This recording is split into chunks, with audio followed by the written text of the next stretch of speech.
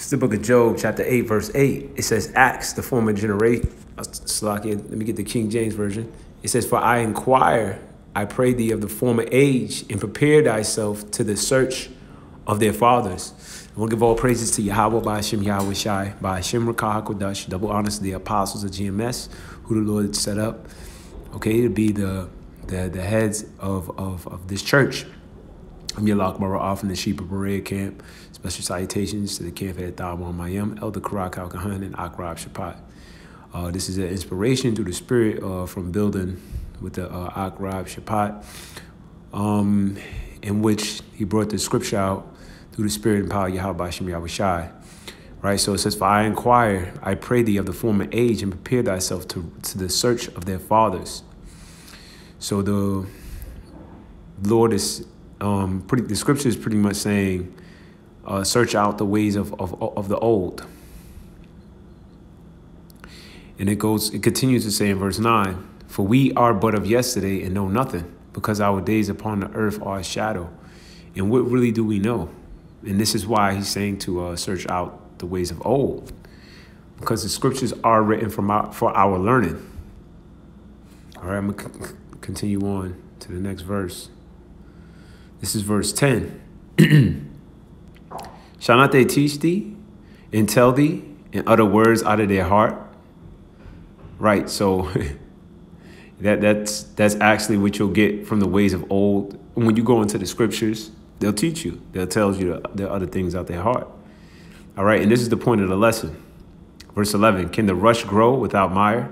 Now the rush, all right, you can see in the New King James Version or the New American Standard, is the papyrus without a marsh. A marsh is pretty much a swampland. A swampland is pretty much a wetland where there's an abundance of water. It sits in an abundance of water. So it says, can a papyrus grow up, or can a rush grow up without mire? And that's no, it can't grow up without mire. It says, can the flag grow without water? And that the flag is talking about the reeds, which is pretty much of the same family. All right, they grow up near the banks of the water, or in basically swampland. All right, as the scripture is saying. Oh, right here, and you know what? The contemporary English version says the papyrus reeds grow healthily only in a swamp. So that's the only environment where this will grow. Now, the point of this lesson is to focus on the environment which is causing these plants to grow. So when a certain environment is needed to provide these plants a thriving point.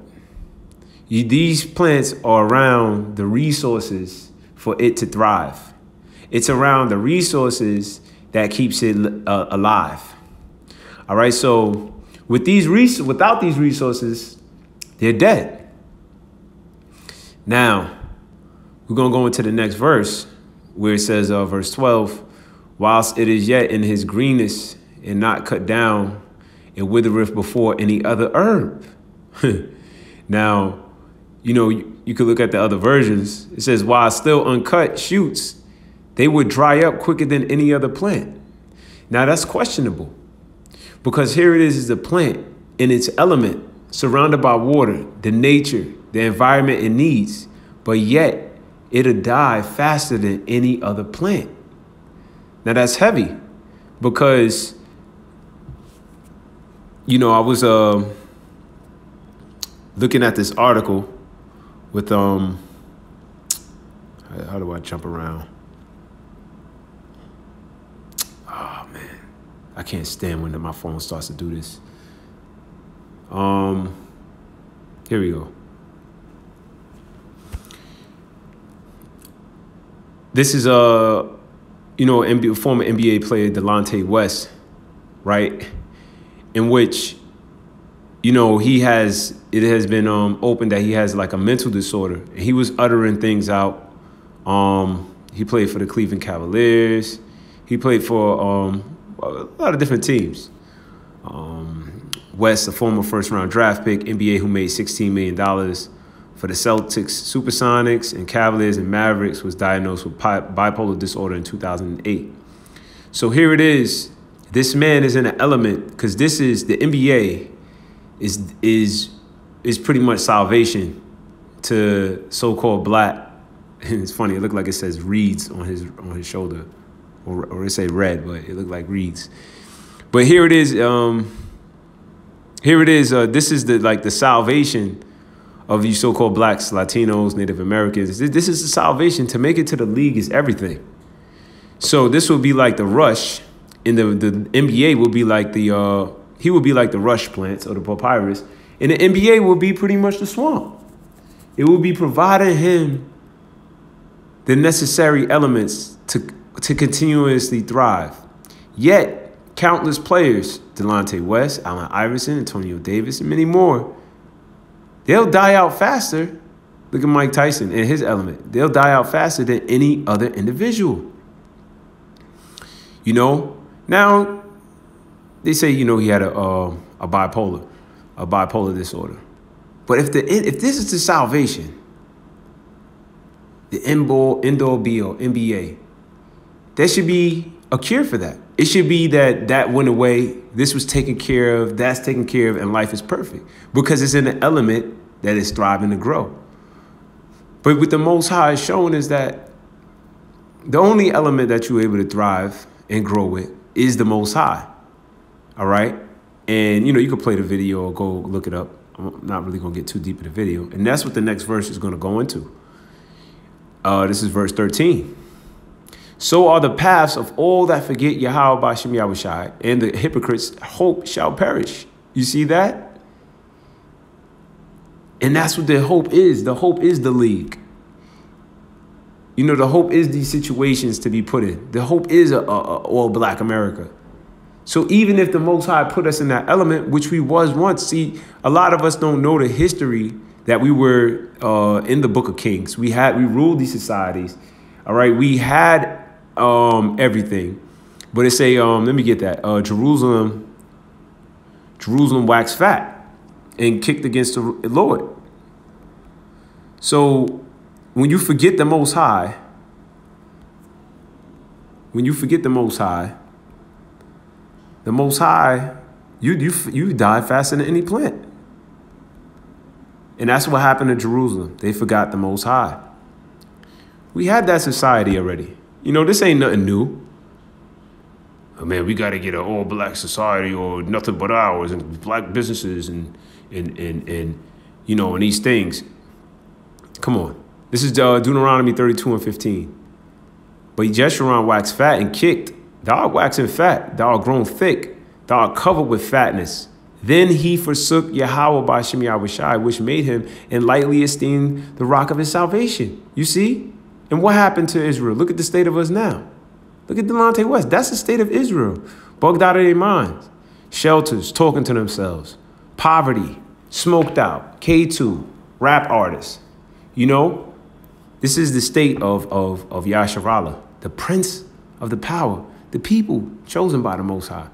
And see, you know, once the Most High removed that hedge, like you read in the book of Job, I mean, man, you wither fast. You see how fast Job lost everything? I mean, it was like tragedy after tragedy. And Job was a man of the Lord. He got 7 times back. But that's the point. Again, without the covering of the Most High, you'll die faster than any other plant.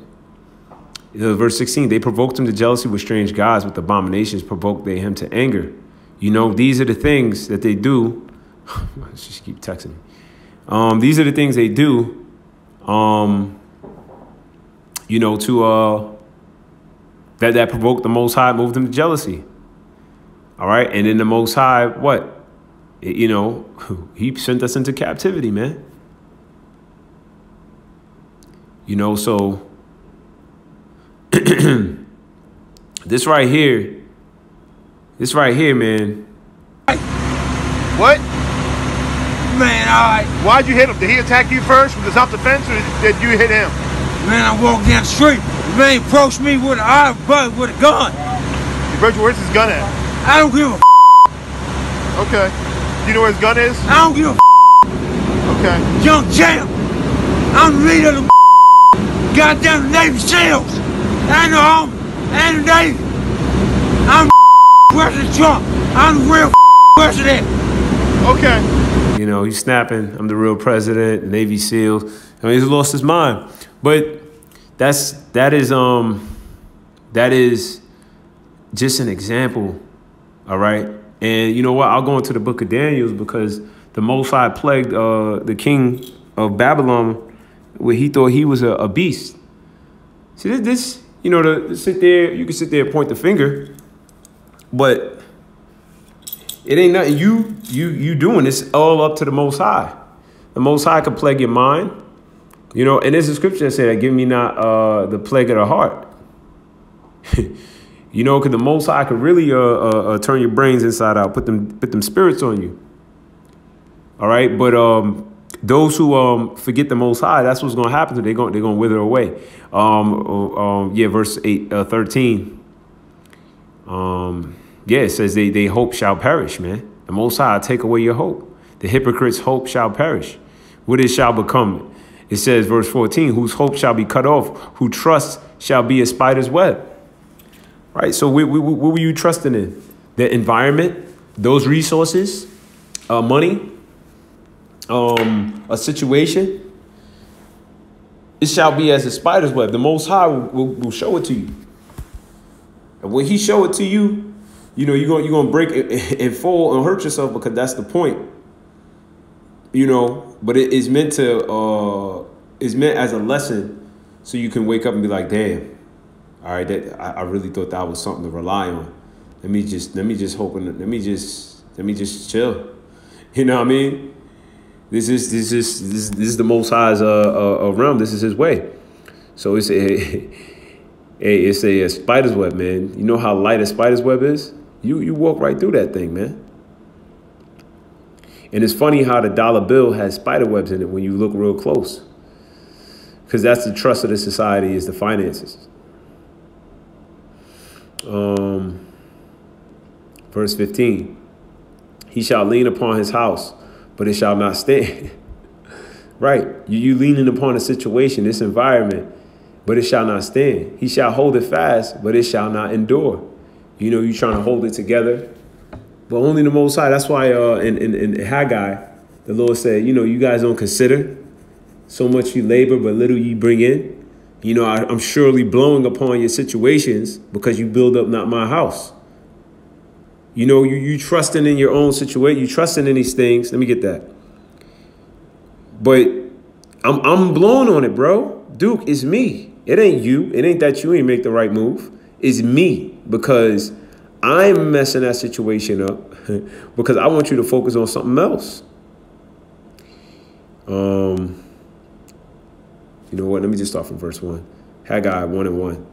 It says, in the second year of Darius the king, in the 6th month, in the first day of the month, came the word of the Lord Yahweh Bashem Yahushua by Haggai the prophet unto Zerubbabel, the son of Shealtiel, governor of Judah, and to Joshua, the son of Josedek, the high priest, saying, verse 2, thus speaketh the Lord Yahweh Bashem Yahushua of hosts, saying, this people say the time is not come, the time that the Lord's house shall be built. Right, so they're basically focused on their own lives. Verse 3, then came the word of the Lord by Haggai the prophet, saying, verse 4, it is time for you, O ye, to dwell in your sealed houses, right? In this house lie desolate. So, you know, your house, you hooking your situation up. That's that you leaning on our house. And my house lie waste. Now, what is the Most High's house? It's just the church, his chosen. All right, that's really what the Most High wants us to focus on. It says, now, therefore, thus saith the Lord Yahweh Bashem Yahushua of hosts, consider your ways. Think about it. Dwell on it. Verse 6, ye have sown in much, and ye bring in little. Ye eat, but ye have not enough. Ye drink, right? But ye are not filled with drink. Ye clothe, but there is no warmth. And he that earneth wages to put it into a bag with holes. See? And that's really the situation. You put bag with holes, taxes, random situations, All right, you're never full. You want the next thing. You're looking for you're never satisfied with in content. Right? You work hard. You do mad hella overtime, bust your ass. Right? And you bring in a little bit. And then with that, you bring in, it's not enough. So you got to go back out there and do it again and go harder and go harder. But the Most High is like, yo, just chill. Think about this situation real quick, bro. Think about this situation, because the Most High can change the situation. But it's not going to be with you taking it into your matters. It says, thus saith the Lord, Yahweh Shem of hosts, consider your ways. Verse 8, go up to the mountain and bring wood and build a house, and I will take pleasure in it. And I will glorify, saith the Lord. Build the house of the Lord. All right. Yahweh Shai was a carpenter. All right. Who the world ignorantly calls Jesus Christ. He was a carpenter. All right. This building, all right, is in the important, more important to the Most High. All right. It says, verse 9, ye look for much, and lo, it came to little. Right. You know, our expectations, all right, are always so much. But sometimes you expect, I know for me personally, man, you know, certain situations you're expecting to happen because it's being said to you. It's like, yeah, this is going to happen. And this is what every brother, you know, this situations may differ, but the expectations being told and you're hoping it, all right, is much. You're like, yeah, this is going to happen. That's going to happen. But it comes a little. And when you brought it home, and then when you finally got it, the Most High blew upon it. And you're like, what the fuck? So you spazzing out. Right? And that's what happened. You get into a big jammy, right? And it says, why?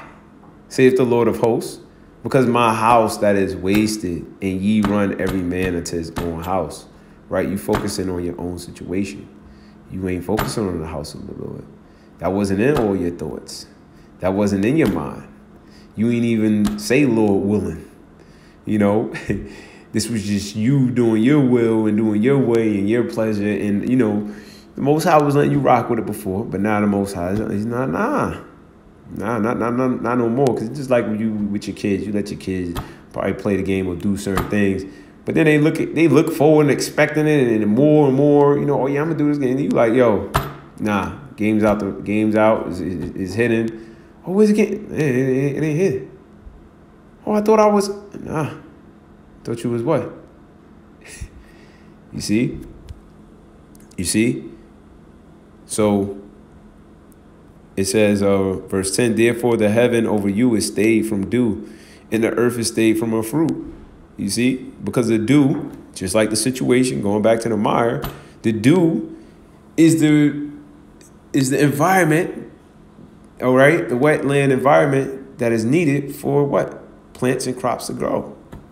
And without the dew, the earth, what is right? It withholds its fruit. All right, fruit ain't gonna grow. All right, and if it do grow, it ain't gonna grow at its potent level.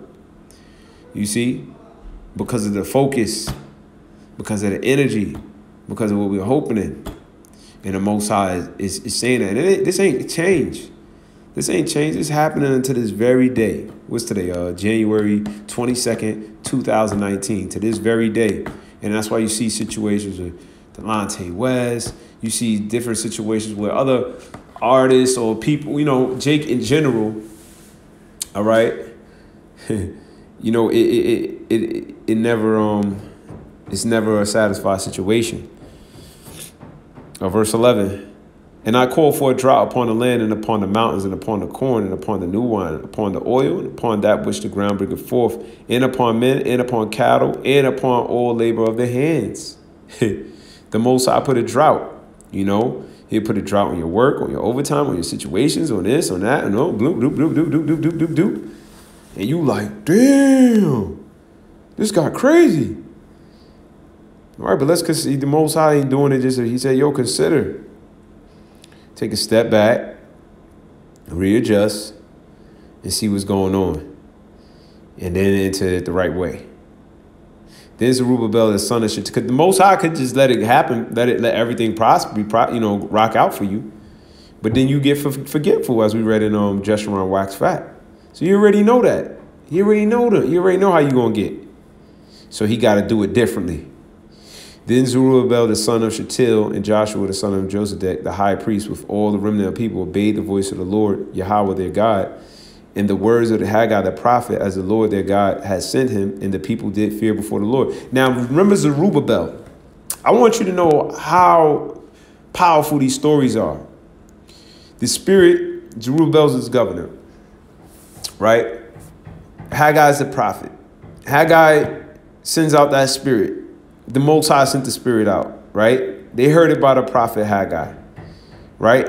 The fear jumped on Zerubbabel. Zerubbabel was next to, King Darius in the book of Esdras. Remember, he wrote the poem, The Woman, the Wine.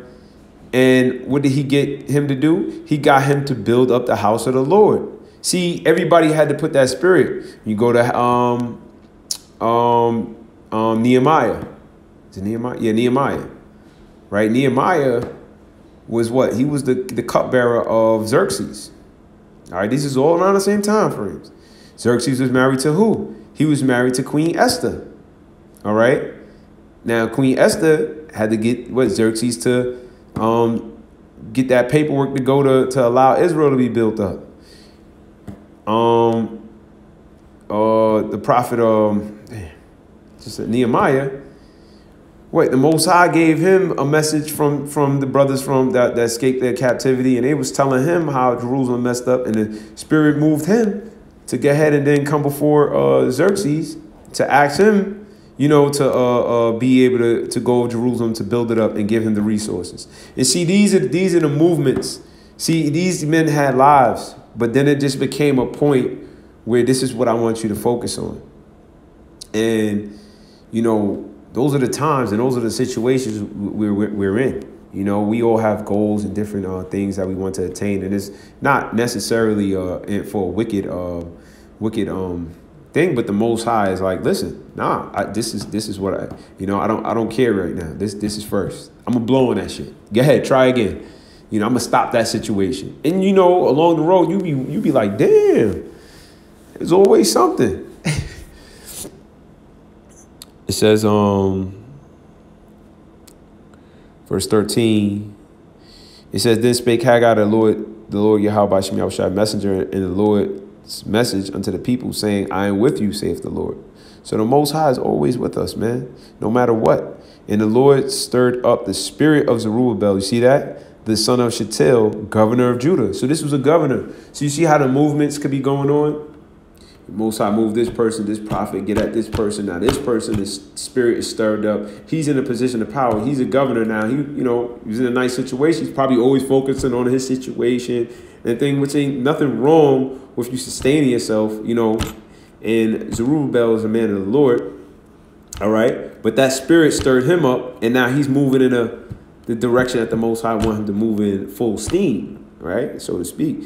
And it says, and remember Zerubbabel, you read about him in Esdras, first Esdras, the fourth chapter. He wrote the poems. All right, so not only was he a governor, he was also a good poet. And it says, in the spirit of Joshua, the son of, and who created that situation for them to say, if this person writes the best thing, I'll give them a gold chain, and they sit next to the king, and he'll hear out the request. The Most High put that situation together.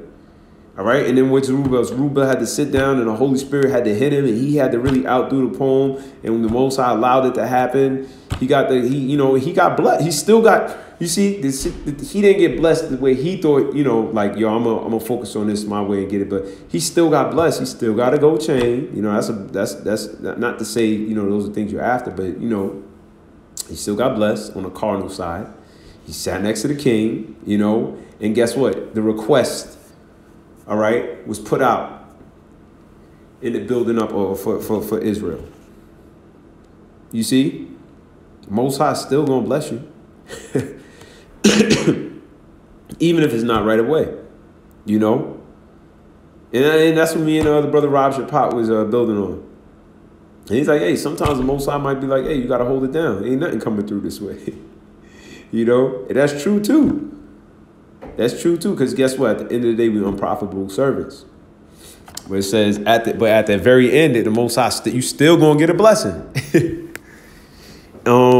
It just might not be there right away. It's like and when we was on the highways and byways in the camp at Taiwan, Miami, we was going into he went at the Spirit jumped on him, said going to Jacob.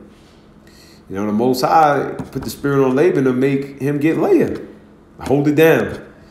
This is a situation he worked for 7 years. Imagine working for something 7 years, right? And on that day, you confirmed it because you worked for it for 7 years. I'm definitely going to get that. You ain't know if you was going to be alive for the next 7 years. You ain't know if that situation was going to still be around for the next 7 years.